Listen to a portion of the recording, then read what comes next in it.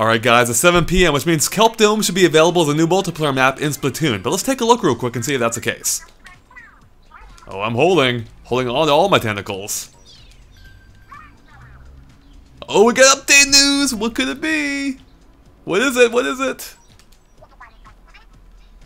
Yes.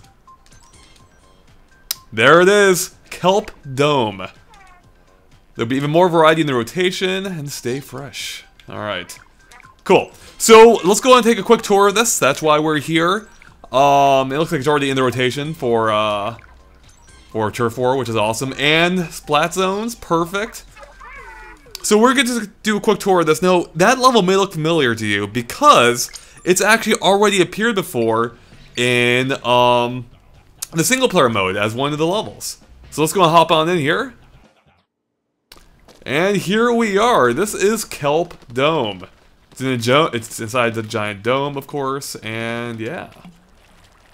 So again, you probably recognize this from the single player campaign. Only it's quite bright this time. So this level is very corridor based. A lot of corridors. There is this catwalk here, which you can follow. You can see where the Splat Zone is here in the middle. Seems like it'll be a highly contested area, as it usually is. It's a pretty big one, too. This is pretty interesting.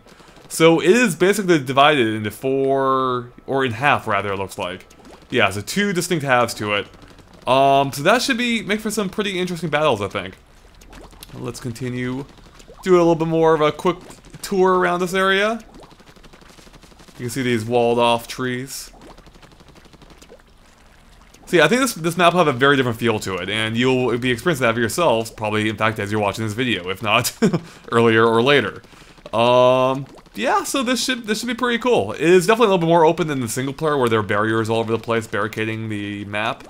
And I imagine this catwalk would be even more useful here than it was there, although it can make you a big target too. I imagine this area in particular, right here, is going to be a hotly contested zone. A splat zone, if you will. Alright guys, so that is Kelp Dome. Really not too much to say about it. I mean, we've seen it before in single player. We've already taken a tour of it in one of my previous videos, in fact. But yeah, it's pretty cool. It's finally here. You can go play it. You might see me online, in fact, pretty soon. Alright guys, catch you later. Bye.